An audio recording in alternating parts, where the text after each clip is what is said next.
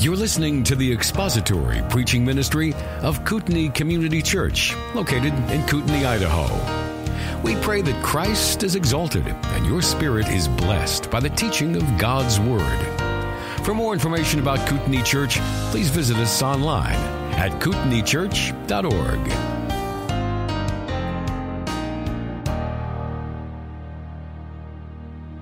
Our study of Hebrews chapter 11 gave us the opportunity to admire men of great faith, men and women who looked past the pleasures and treasures of this world to the promises and blessings and joys of the world that is to come.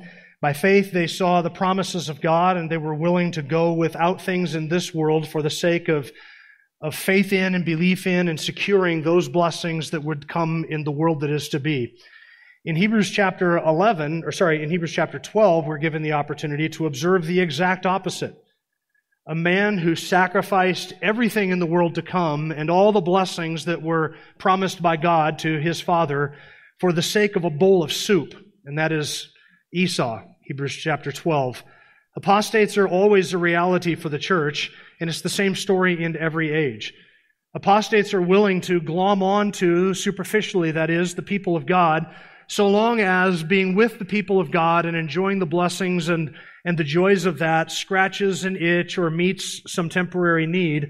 But then when another itch needs to be scratched or another need needs to be met, and something in the world comes along that offers them satisfaction for those needs and itches, then they're willing to exchange and trade Christ and His church and His people for the passing pleasures of sin or for a temporary satisfaction. And that is exactly the type of man that Esau was.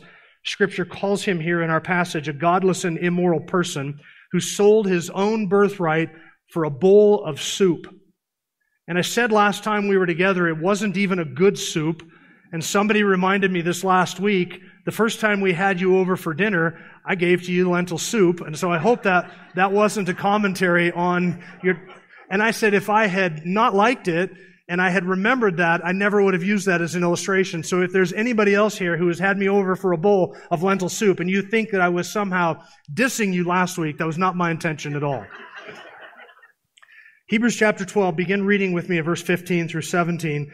See to it that no one comes short of the grace of God, that no root of bitterness springing up causes trouble, and by it many be defiled. That there be no immoral or godless person like Esau, who sold his own birthright for a single meal. For you know that even afterwards, when he desired to inherit the blessing, he was rejected, for he found no place for repentance, though he sought for it with tears. In that passage, we have noted the essence of apostasy, which is captured in that phrase, he came short of grace, or came short of the grace of God. The effect of apostasy is the bitterness, or the bitter person, or the bitter root that springs up and defiles many people. And then the example of apostasy is Esau, an immoral and godless person. And last time we started to look at Esau's example in Genesis chapter 25 to see why the author uses him as an example of apostasy and why the author describes him as a godless and immoral person. And today we're going to observe the second event in the life of Esau that demonstrates why he is such a perfect example of apostasy. There are three things about Esau that we see here in Hebrews chapter 12, and this was our outline that I gave you a couple of weeks ago. We noted these three things in the Genesis account back in chapter 25 a couple of weeks ago. Esau's carnality, he is described here in the passage as a godless and immoral person. He was driven by his flesh, driven by his lusts, driven by his desires, a man who caved to those, and they governed everything that he did in his life. Second, we notice Esau's contempt, that he sold his own birthright for a single meal, or as Genesis 25 verse 34 says, thus Esau despised his birthright. That is his contempt. He showed disdain for God and for His promises, as his carnality and his contempt for the promises of God and the God of the promises, they go hand in hand. And then third, we notice Esau's consequences, that is his destiny. He was rejected, Hebrews chapter 12 says, for he found no place for repentance. What he did in trading his birthright for a bowl of soup could not be undone. It was irreversible. And then the effects of that work out later on when Jacob steals his blessing. So his carnality, his contempt, and his consequences. His carnality describes his character. He was that type of a person, godless and immoral. His contempt describes his actions. This is what he did, because character always determines actions. And then these are the consequences of what he did, eternal and irrevocable consequences. Character determines your actions, and actions determines your consequences and your destiny. So his carnality, his contempt, and his consequences. We focused on these when we were in Genesis 25 last time, and we saw that the purpose of God for Jacob and Esau was accomplished through two events in their lives. The first was Esau selling his birthright to Jacob for a bowl of soup. The second was Jacob stealing the blessing from Esau later on in life. Those two events. We looked at the first one in Genesis 25. Esau sells his birthright. There it reveals his immorality, his godlessness, his profaneness, the fact that he's a man driven by his lusts and desires. So turn back now to Genesis chapter 25, and we're going to look at the second event in the life of Esau that defines him and shows us why it is that he is such a good example of apostasy. Esau sells his birthright, Genesis chapter 25, and I'm not going to review any of it except just to read the passage in chapter 25, verse 27. When the boys grew up, Esau became a skillful hunter, a man of the field, but Jacob was a peaceful man living in tents. Now Isaac loved Esau because he had a taste for game, but Rebekah loved Jacob. When Jacob had cooked stew, Esau came in from the field, and he was famished, and Esau said to Jacob, "Please, let me have a swallow of that red stuff there, for I am famished." Therefore his name is called Edom. But Jacob said, "First sell me your birthright." Esau said, "Behold, I'm about to die, so of what use then is the birthright to me?" And Jacob said, "First swear to me." So he swore to him and sold his birthright to Jacob. Then Jacob gave Esau bread and lentil stew, and he ate and drank and rose and went on his way. Thus Esau despised his birthright. And there is his carnality and his contempt. He showed contempt for the future in preference for the present. He showed contempt for the spiritual and preferred instead the physical. And he showed contempt for that which is truly valuable and preferred instead things that are absolutely worthless. He's a godless and immoral person driven by his physical desires. The promises of God and the God of the promises meant nothing to him, and he was willing to exchange them to satisfy a temporary desire, which temporary desire would return in a matter of only a few hours. That's an immoral and godless man. Now the second event, Jacob steals the blessing. This is over in chapter 27, so you're going to have to turn there to chapter 27, and this is where Esau's destiny is sealed, and here is where the consequences of his carnality and his contempt really come into plain view. Between these two events, these two significant events in the life of Jacob and Esau selling the birthright and Jacob stealing the blessing, between these two events, there are a number of significant things that happen in chapter 26, and I'm not going to give you a full explanation of them, but I want you to notice three of them because I think that these three events really sort of set the stage for this next episode. First event is God reiterates the promise to Isaac and his descendants. Look at chapter 26, verse 1. Now there was a famine in the land besides the previous famine that had occurred in the days of Abraham. So Isaac went to Gerar, and Abimelech, king of the Philistines. The Lord appeared to him and said, now here's God reiterating the promises that he gave to Isaac's father Abraham. He's reiterating those promises to Isaac now. Verse 2, do not go down to Egypt, stay in the land which I shall tell you, sojourn in this land, and I will be with you and bless you. For to you and to your descendants I will give all these lands, and I will establish the oath which I swore to your father Abraham. I will multiply your descendants as the stars of heaven, and will give your descendants all these lands, and by your descendants all the nations of the earth shall be blessed. Because Abraham obeyed me and kept my charge, my commandments, my statutes, and my laws. Now Isaac lived there with Abimelech for a period of time and then ended up moving to Beersheba. Later in the chapter, look at verse 23. God reiterates this promise of all these blessings that Esau has now sold to Jacob for a bowl of soup. Here they are again in verse 23. He went up from there to Beersheba. The Lord appeared to him the same night and said, I am the God of your father Abraham. Do not fear, for I am with you. I will bless you and multiply your descendants for the sake of my servant Abraham. So he built an altar there and called upon the name of the Lord and pitched his tent there, and there Isaac's servants dug a well. Now that is the birthright that Esau bartered away for a bowl of soup. The land, the blessing of God, God's presence with him, multiplying the descendants. God had already told Rebekah when she was pregnant with these two twins that the older would end up serving the younger, which you will remember is the exact opposite of the natural order. And Paul says in Romans chapter 9 that God's choice of Jacob over his older brother Esau was in order to demonstrate that God's election and his free choice in salvation and pouring his blessings out on somebody, it is according to his choice and not according to what we do. Paul uses this example as an illustration of the sovereignty of God in choosing some for salvation and passing over others. He says, before Jacob and Esau were even able to do anything good or bad, God revealed his purpose so that his intention by his choice would stand. And it was to come to Jacob and not to Esau. And this is what Esau bartered away. All of these blessings that God promised to Abraham and then gave to Isaac, and now would come from Isaac to one of those two sons. The second event is that Isaac increases in wealth. Look at verse 12. Now Isaac sowed in that land and reaped in the same year 100-fold, and the Lord blessed him, and the man became rich and continued to grow richer until he became very wealthy. Do you notice something that's emphasized there, repeated? He became rich and he grew richer until he became wealthy. In other words, this man, Isaac, he's richy rich. He has everything that he could possibly want. God has poured out on him untold and lavish and tremendous blessings in accordance to what he had promised to Abraham. Look at verse 14. For he had possessions of flocks and herds and a great household, so that the Philistines envied him. The pagan nation, the Philistines, the nation envied that one man because of his wealth and the blessing of God. The other civilizations were jealous of him. And the third event that is significant, before we get to Jacob stealing Esau's blessing, the third event is that Esau got married. Look at verse 34. When Esau was 40 years old, he married Judith, the daughter of Beeri the Hittite, and Basemath, the daughter of Elon the Hittite, and they brought grief to Isaac and Rebekah. That is key. Esau, did he choose godly women to marry?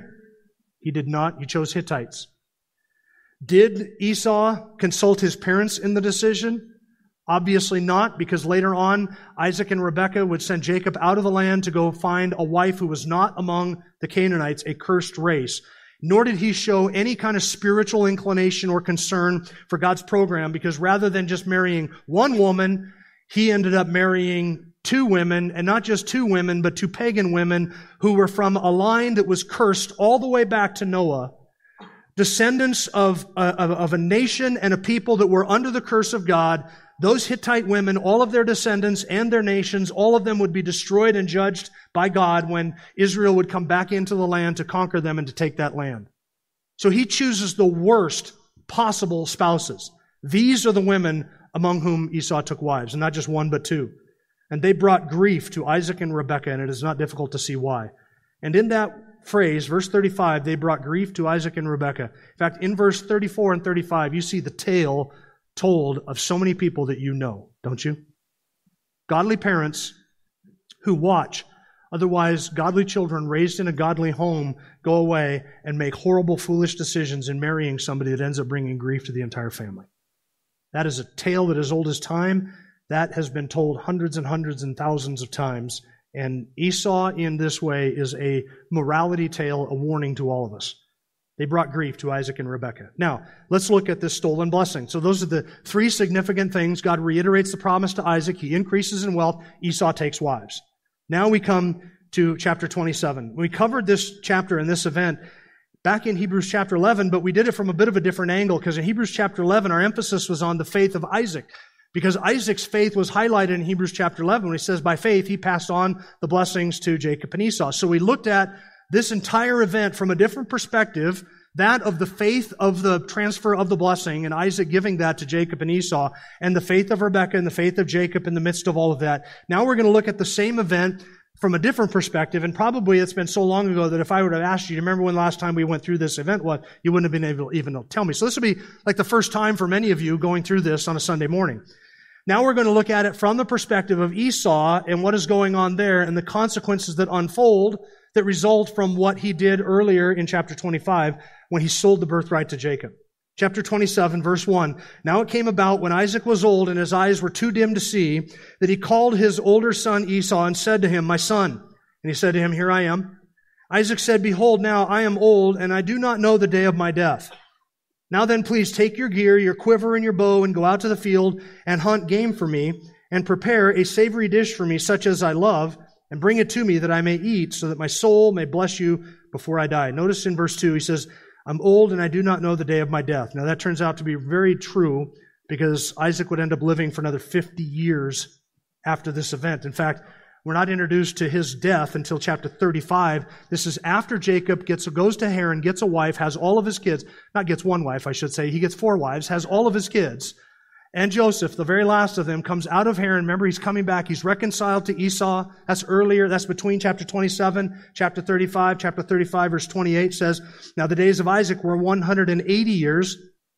We have to do some complex math to come up with the fact that he's about 50 years before he dies here in chapter 27. Now the days of Isaac were 180 years. Isaac breathed his last and died and was gathered to his people, a man of ripe age, and his sons Esau and Jacob buried him. So that burial, that death would take place about 50 years after these events. Now, I mentioned last week, and I want to put something into context. It wasn't last week, sorry, I didn't preach last week, but I mentioned last time we were here, the ages of these men when all of this is unfolding. Scripture doesn't tell us how old Jacob and Esau were when Esau sold his birthright to Jacob. It doesn't tell us how old they were when Jacob stole the blessing from Esau. Those 2 ages are not given to us. So we have to read forward in the book of Genesis to get some events, some dates, some times, some ages, and then we can start to piece together some of that working back. And I'm going to do the math for you, but I'm not going to show you my work. I'm just going to ask you to trust me that my work is reliable on this, because it would take too long to work this all out. But later on in Genesis, we get the date that Jacob goes down to Egypt, how old Joseph was when Jacob got to Egypt, how old Joseph was when he became prime minister of Egypt. Then we can work back to how old Joseph was when he was sold into Egypt. Then we can work back from that to how old Jacob would have been. Yes, how old Jacob would have been when Joseph was born, because we know how long he spent in Haran, so we get some idea of how old he was when Jacob stole the blessings from Esau. I mentioned a couple weeks ago that Jacob and Esau were probably in their late 20s, early 30s, when Esau bartered away his birthright for the bowl of soup. You know how old they were when this whole event, now the deceptive event takes place, where Jacob steals the blessings? If you do all the math, you come up with Jacob and Esau being somewhere in their late 60s to early 70s when this happens. So these are old, if you're 70, these are older, these are older men, allegedly wise, mature, clear-thinking men.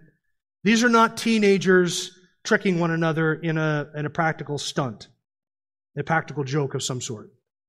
Okay, so they're in their late 60s, early 70s. There's a window there because we're not sure, but that's about how old they were. Now remember, Esau took a wife when he was 40.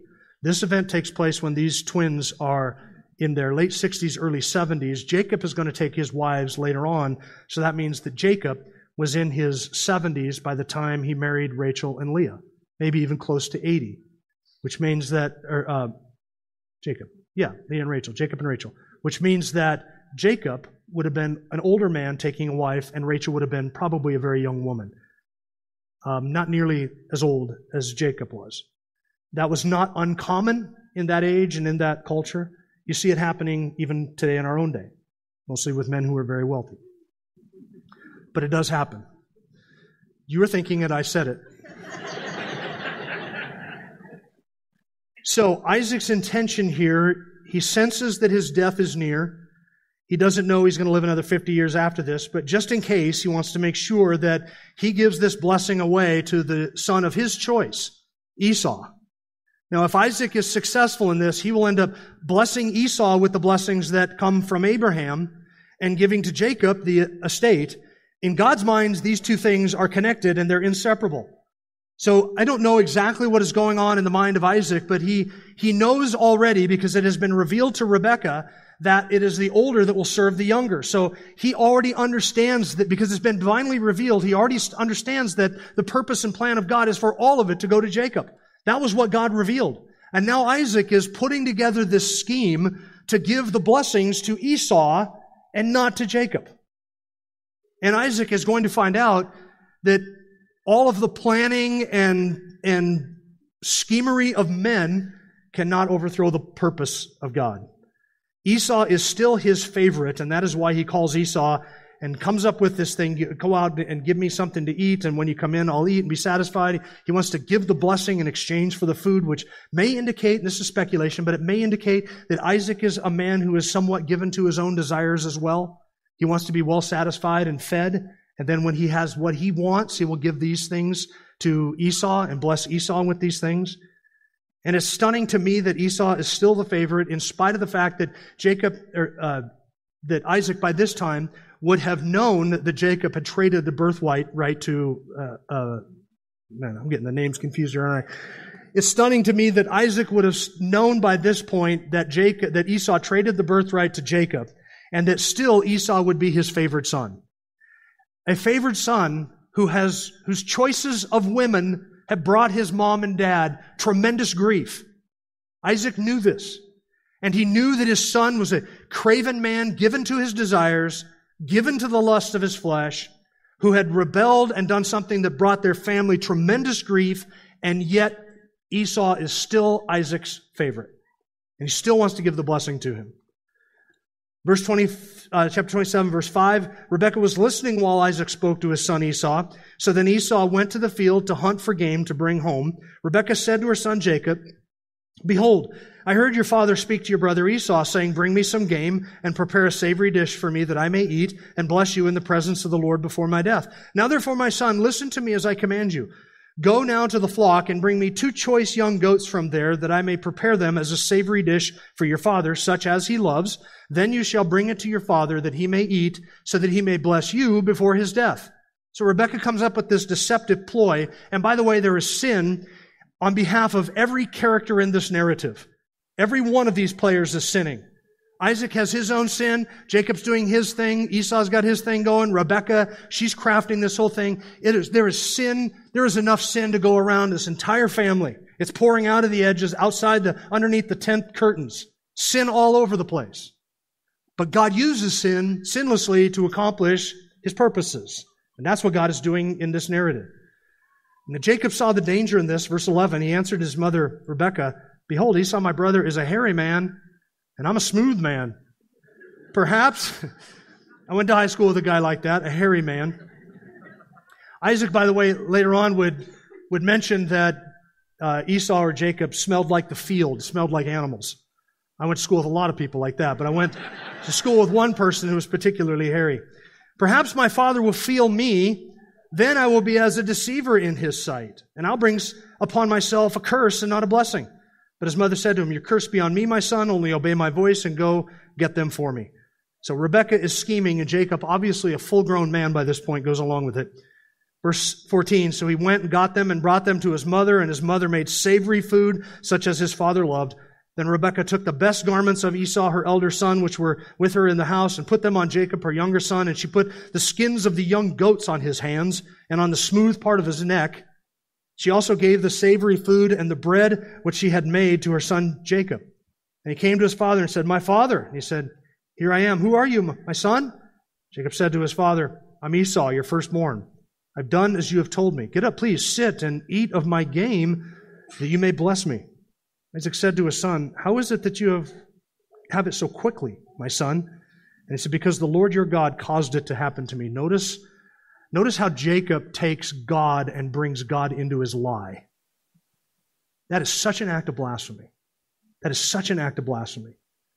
He drags God into this blasphemous lie, basically implying that it was God's will for Isaac to give the blessing to Esau and not to Jacob. That's the implication of that. He's also suggesting that God must want Esau to get this blessing, and Jacob is using God as an excuse for his disobedience. God has blessed me. How is it that you have this so quickly? Well, God is obviously in it. So now he has just dragged God into his lies, as he has fabricated this deception to deceive his father, who obviously cannot see at this point, into thinking that he is his brother. This is identity theft, by the way, before the age of technology. This is what it looked like. Verse 21, then Isaac said to Jacob, "Please come close, that I may feel you, my son, whether you are really my son Esau or not." Now, Jacob at that moment had to be thinking, "Oh, okay, the jig is up. Surely he's not going to be deceived by goat hair on my neck and my hands that I'm really Esau. So Jacob came close to Isaac, his father, and he felt him and said, the voice is the voice of Jacob, but the hands are the hands of Esau. He did not recognize him because his hands were hairy like his brother Esau's hands. So he blessed him. I mean, Esau must have been a hairy man.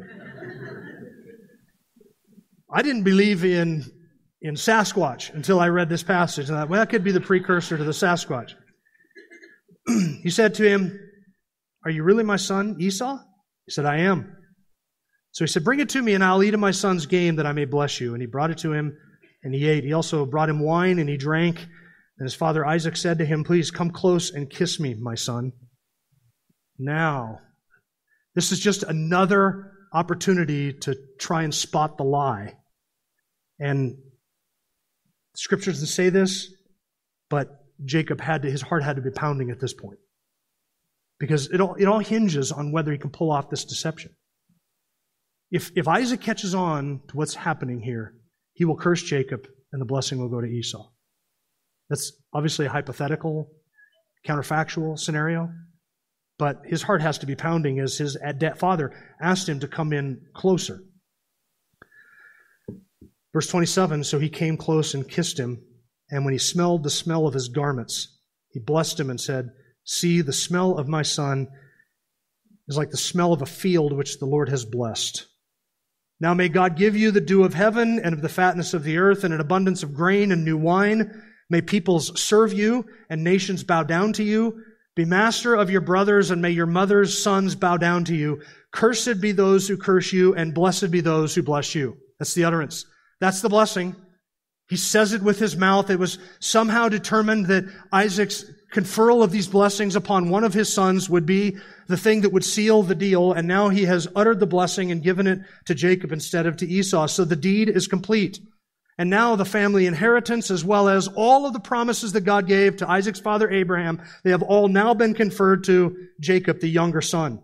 The physical blessings, the dew of heaven and the fatness of the earth. Notice the language that is used there. The abundance of grain and new wine. Nations would serve him, bow down to him. His brother's descendants would serve him. Kings would come before him. That last phrase is the language of Genesis 12 when God first gave the promise to Abraham, I will bless those who bless you, and the one who curses you I will curse, and in you all the families of the earth will be blessed. It is Isaac's intention, and he thinks full well in his own mind that he is giving all of those blessings to Esau. But it wasn't Esau. It was Jacob. Verse 30.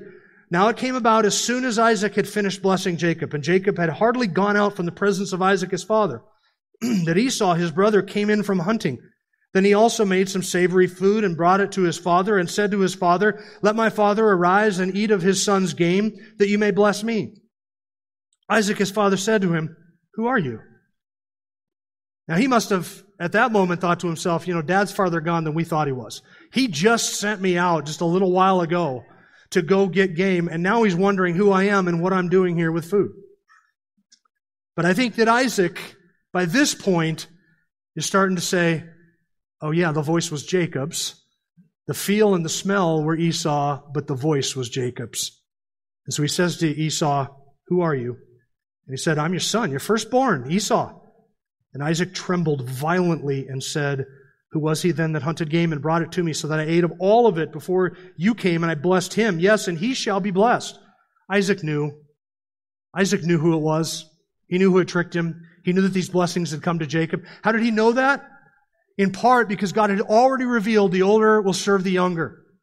These blessings, the whole Abrahamic gig, will all go to Jacob. And now it has actually happened that way. Isaac is not genuinely curious. Well, I wonder who it is that came in here and gave me the food, and I gave him the blessings, and he shall be blessed. Who might it have been? He's not questioning that at all. This is him. This is a start. This is him unable to even comprehend what it is that he has done, how God has taken all of his intentions and flipped them right on their head and absolutely reversed everything he had intended to do. And God has got the last laugh in this whole scenario. Verse 34, when Esau heard the words of his father, he cried out with an exceeding great and bitter cry. Notice those words. Remember the words of Hebrews chapter 12? He found no place for repentance, though he sought for it with tears. Here come the tears. Here come the waterworks. When Esau heard the words of his father, he cried out with an exceeding bitter cry and said to his father, "Bless me, even me also, oh, my father." And he said, "Your brother came deceitfully and has taken away your blessing." Then he said, "Is not he rightly named Jacob? For he has supplanted me these 2 times. He took away my birthright, and behold, now he has taken away my blessing." And he said, "Have you not reserved a blessing for me?" Jacob's name, Jacob, means supplanter or heel catcher, heel holder. It refers to one who would trip somebody up by grabbing their heel, reaching out, snatching their heel. That's what the name Jacob means. But notice what Esau says concerning that other event that we looked at last time. He took away my birthright, and now he has taken away my blessing. Who does Esau blame for not having the birthright? He blames Jacob. Does that look like repentance to you? That is not repentance. He took away my birthright. Stop for just a second. Point of order, Esau. He didn't take it away. You sold it for a bowl of soup. But he has no remorse over that whatsoever. All he can see is that Jacob is to blame for getting the birthright. And now, of course, Jacob is to blame for stealing the blessings. But Esau sold him the birthright. Esau, at this point, takes no responsibility for his own culpability in this matter. He sees himself as not in the least bit responsible for what has happened to him. He's a victim in all of this. That's how he sees himself. Not as the perpetrator who, because of his godlessness and his immorality, sold his birthright for temporary satisfaction of a felt need. That's really what he should have said. And he should have, if he had repentant, he would in this moment say, "I'm the one who sold my birthright. I'm the one that is to blame for that. I gave in to my craven desires. I did this to satisfy myself. I made a stupid and rash decision in the moment that is illogical, irrational, and completely inexcusable. And for that reason, now this has unfolded and it has happened exactly as God determined that it would happen. But even for this event, I have no one to blame but myself. For if I had not sold my birthright, I would certainly have the blessings." That's what repentance would look like. And all of his crying would not be over the physical blessings that he thinks he's missing out on, but instead his crying and his weeping would be the fact that he understands his own guilt and responsibility for what he has done.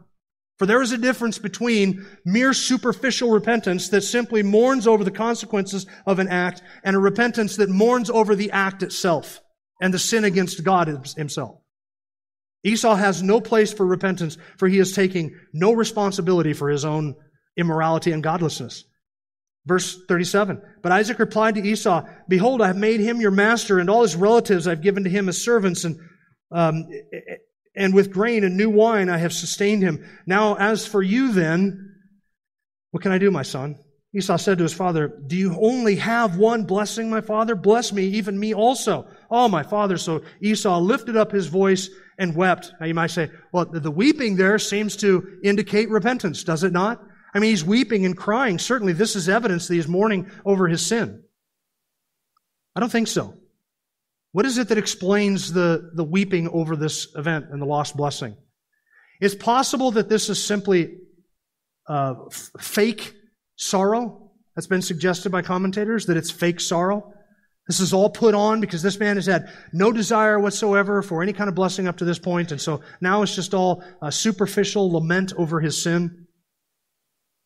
It's possible that he is simply driven by his lust in this moment to get his own way, and now that has been denied him, and so he is angry over that. He is weeping over that. It is typically true that people who are driven by their lusts, who desire nothing but satisfaction of physical and felt needs in the moment, that no matter what it is that they desire, even if it is for this plan to go unfold as it is, that when they don't get what they want, however small it is, however insignificant it is, they just come unglued because they cannot handle being denied something that they want really a lot. They can't handle being denied that. And so it could be that his weeping is just, he's been denied something that he wanted. He went and he got this. He wanted the blessing. He wanted the physical things. And so he is weeping and upset, not over the fact that he has lost these blessings, but simply that he has been denied the satisfaction of what took place that he had planned. There's nothing in the Abrahamic blessings that Isaac gave to Jacob. There's nothing in those blessings that has been reversed now with what he is doing with Esau. Hebrews chapter 12 says, "Afterwards, when he desired to inherit the blessing, he was rejected, for he found no place for repentance, though he sought for it with tears. He was rejected because he had already bartered it away. He had already bartered all of this away back in chapter 25. He blamed Jacob for it. He took my birthright. But still, Esau sees only the material blessings. Remember that Isaac has grown incredibly wealthy during this period of time between these two events. And now Esau sees not the spiritual blessings that would come to him through the Abrahamic covenant, but he sees the entire inheritance that he thought he was going to somehow be able to finagle through this, getting the blessing from Isaac before Jacob caught wind of it. He sees all of that crumbling down. And what Esau sees that he has missed is not God, who has always promised to be with him. He has no interest in that. He took pagan wives. Idolatrous pagan wives who are sacrificing to idols and sacrificing children. This is the culture out of which they came. He has no inclination whatsoever for spiritual things. It's not the God of the promises that he wants. What he wants is the material blessings that Isaac had. He had grown rich. He became richer until he was very wealthy. He's richy rich and he has the entire estate, and Esau sees the opportunity to get that. It's the material blessings that he desires. It's the material blessings that have vanished in heartbeat now, because Jacob has been given all of those things as well as the spiritual blessings, and Esau is weeping and he's angry about it. Then Isaac his father answered and said to him, behold, verse 39, behold, away from the fertility of the earth shall be your dwelling, and away from the dew of heaven from above. By your sword you shall live, and your brother you shall serve. But it shall come about when you become restless that you will break his yoke from your neck. That is the closest thing to a blessing that is in that statement. It's the closest thing to a blessing. And the way it unfolded was that the children of Esau and the children of Jacob were at war with each other for as long as the descendants of Esau lasted. They were the Edomites. And eventually it would come to pass toward the end of the Old Testament era that the nation of Israel would be judged for their sin, and God would bring an invading nation against them, the Assyrians and the Babylonians, and that the Edomites would stand by and they would watch their brother nation, Jacob's descendants, get plundered, and they would actually be turning over the descendants of Jacob to the plunderers. You read about that in the book of Obadiah, which is addressed to the descendants of Esau as a judgment. And Obadiah says, because of what you did to Jacob, all your deeds will be returned upon your own head, and Edom and the Edomites were eventually wiped out. So that kicking away from and that breaking the yoke off of their neck, that is what is described there in verse 40, and that's what happened later on. But these are the consequences. Now notice that Isaac did not reverse his blessing on Jacob and his curse on Esau. In fact, he doubles down on it and just gives Esau basically that one little blessing or promise: you will break his yoke from your neck. Isaac now understands and sees how it is that the older will end up serving the younger, and all his scheming and all his sin could not overthrow the purposes of God. And he is recognizing that here, that these are the consequences. Now, why didn't Isaac come up with a bunch more stuff to give to Esau? How come he didn't invent some blessings, come up with some blessings? Why didn't he do that? Scripture doesn't answer that question, but it's my suspicion, and this is my speculation, it's my suspicion that in this moment, Isaac recognized the purposes of God, and he had to yield to it. I have no other blessing to give you. God has so worked through all of his sin, and he's done so sinlessly as to accomplish his predetermined purpose and plan, that Jacob would end up be served by Esau, that Jacob would receive the blessings that you would normally expect to come to Esau. God has thwarted all of this and accomplished his purposes. And I think finally at this moment, Isaac would recognize, who am I to fight against God? I have to do what God has already revealed that I was to do, and he is now yielding, coming to terms with the fact that he is giving the blessings to Jacob, and he would later reiterate those blessings to Jacob, and he is now coming to terms with the fact that this is all that Esau is going to get, and this is what was due Esau from the beginning. All of his intentions to do otherwise have come to naught. Look at verse 41. So Esau, all the weeping, all the crying, all the remorse and the lamenting, the wailing, the drama queen, all that stuff that Esau has done up to this point, does it indicate that he is repentant? The next passage should answer that. Verse 41, Esau bore a grudge against Jacob. By the way, does that remind you of Hebrews, that no root of bitterness springs up, defiles many? This family was wrecked because of Esau's bitterness. He bore a grudge against Jacob. Because of the blessing with which his father had blessed him, and Esau said to himself, the days of mourning for my father are near. He didn't know they were 50 years away yet. The days of mourning for my father are near. Then I will kill my brother Jacob. Does that sound like a repentant man? Not in the least. He is now driven by another lust, by bloodlust. So he has a lust for food, so he sells his birthright. He has a lust for material blessings, so he connives to try and get them, and he has that taken away from him. And now he has a lust for revenge. And all he can think about is, I'm going to count the days till my dad is gone, and when dad dies, I will kill Jacob, and then I will be the lone and sole heir, because by this point, Jacob had no wives, and he had no offspring. So if Esau could kill Jacob, Esau would have everything. So yeah, dad might give it all to Jacob, but if I kill him, if I kill the only heir, then I get it all anyway. That's his plan. That's what he's purposed. This is not a repentant man. All the weeping and wailing aside, this is not a repentant man.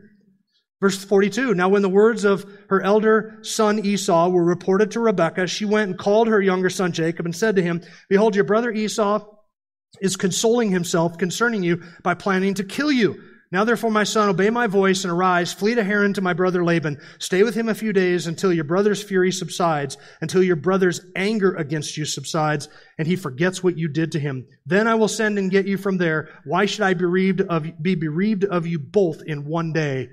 That's a reference to Isaac, right? If he were to die, Esau would kill Jacob before the sun set that day. You got almost a guarantee. Why should I be bereaved of both of you, that is Isaac and Jacob, in one day? Rebekah said to Isaac, I'm tired of living because of the daughters of Heth. If Jacob takes a wife from the daughters of Heth like these, from the daughters of the land, what good will my life be to me? Now what about later? Didn't Esau repent later? Like if we were to fast forward through this story a little bit, Jacob goes to Haran, he gets the 4 wives, he has the children who become the 12 tribes of Israel all the way down to Joseph. He does some of his own little finagling with Laban and gets 2 women for that and a couple of handmaids and a bunch of goats and sheep and camels and all that good stuff from Laban, and he serves him for 20 years there, and then he comes back out of the land. And do you remember that Jacob and Esau were eventually reconciled? And do you remember the story? Jacob divided his company up into different groups and sent, when he knew that Esau was coming out to meet him with 400 men, Scripture says, Jacob could only conclude, my father's wrath has not subsided, or my brother's wrath has not subsided. My brother's anger still burns with the white-hot hatred of 1,000 sons, because he's coming out to meet me in my lone company with 400 armed men.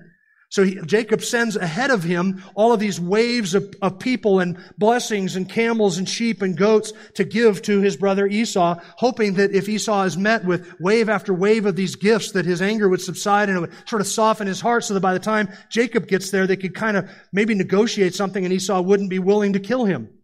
But do you remember what Esau does when Jacob and Esau finally get together? They embrace and they weep and they cry, and yes, they are reconciled. But Esau says to Jacob, why is it that you've sent all these animals out and all of these gifts?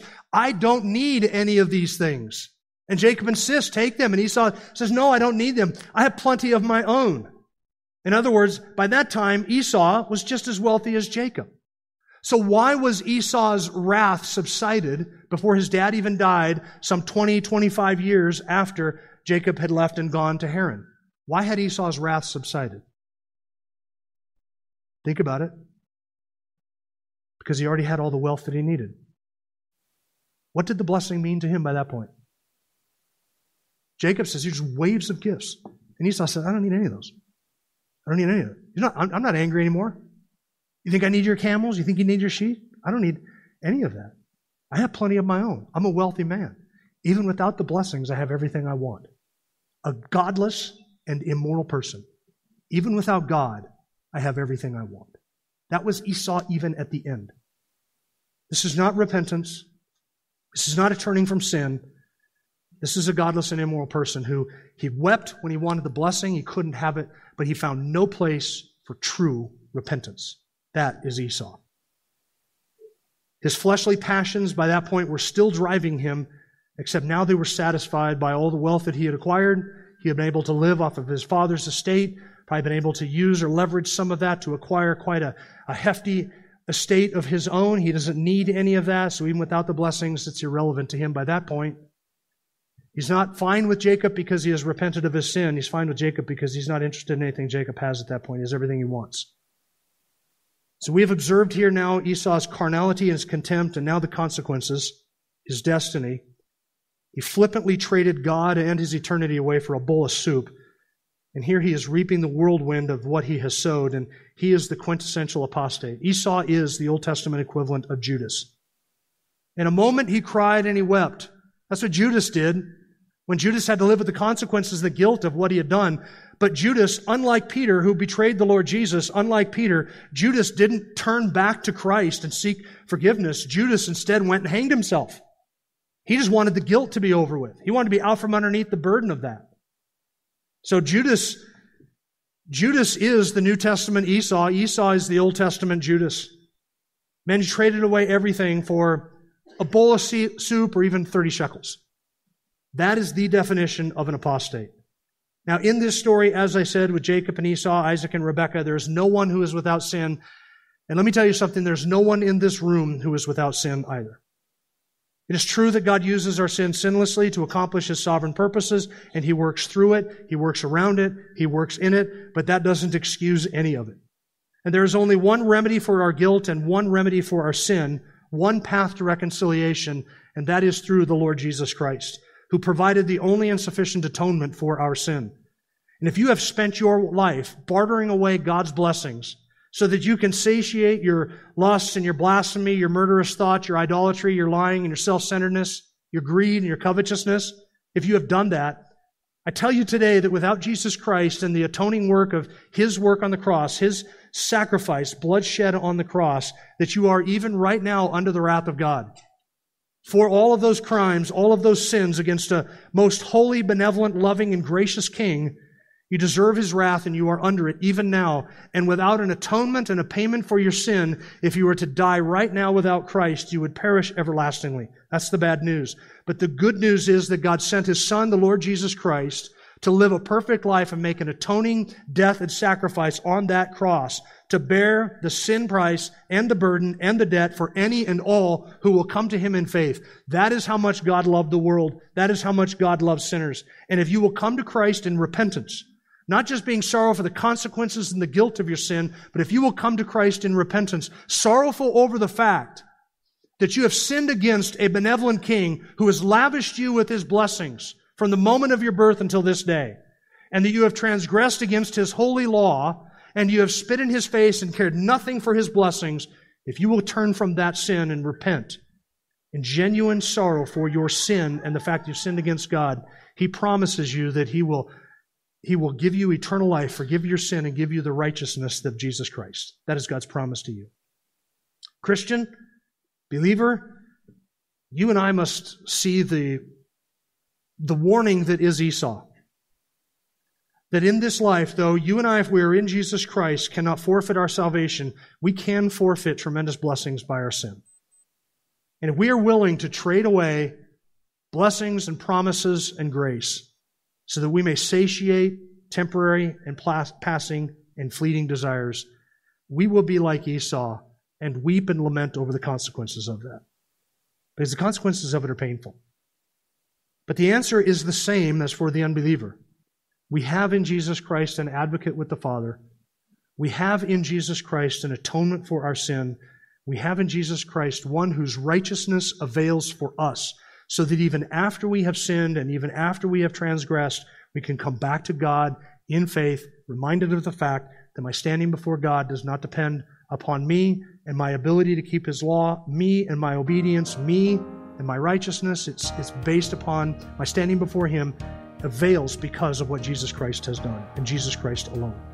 We are righteous in His sight because of Christ, even if we have sinned in the same manner and after the same pattern as Esau. And for that we rejoice and give Him thanks. Thank you for listening to the latest podcast from Kootenai Church. If you'd like to learn more about Kootenai Church or to donate to our church ministry, you can do so online by visiting kootenaichurch.org. We hope you enjoyed this podcast and pray you'll join us again next time. Once again, thank you for listening.